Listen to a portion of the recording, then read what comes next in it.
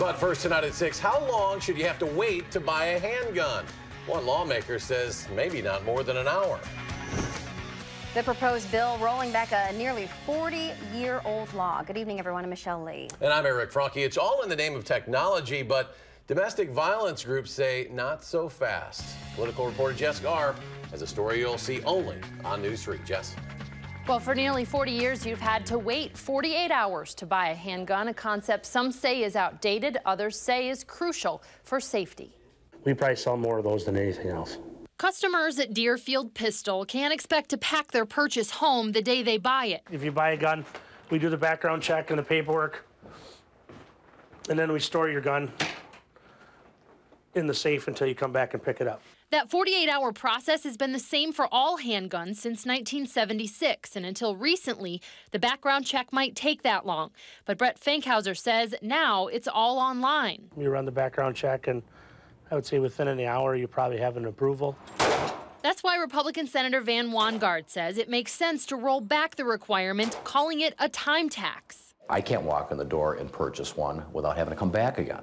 So now there's all the driving time and all those things involved, because that's 45 minutes maybe to where I go purchase my firearms, you know, from where I live to where I go to make a purchase. And so now it's causing me to spend more time and more money to be able to do that. But domestic violence organizations call the 48-hour wait critical to victim safety, a cooling off period. You have to ask yourself if someone wants a gun instantaneously or within a matter of an hour or two, why do they really need it that quickly? It seems if someone needs a gun very quickly, chances are they're up to no good. Wongard disagrees and points out that there's no waiting period for long guns. There's no waiting period on knives and edged weapons, and a lot of homicides occur that way. Are we going to put a 48-hour waiting period on a brand new set of kitchen utensils or baseball bats? For his part, Fankhauser says some current gun owners would be happy for the faster turnaround, but he can also see the need for the wait. There's that aspect where, you know, as a guy that sells guns, I don't ever want anybody to get hurt with one I sell. Now, Fankhauser offers that maybe the middle ground could be eliminating the waiting period for current gun owners, but not new purchasers, with everyone still subject to a background check.